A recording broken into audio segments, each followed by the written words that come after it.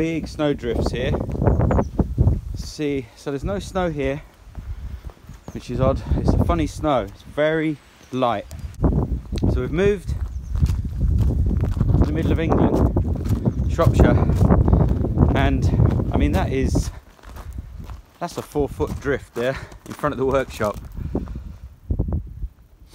I've never seen this sort of thing before. I mean, this is very different snow to we had earlier in the year. It's very light. Again, children are off school.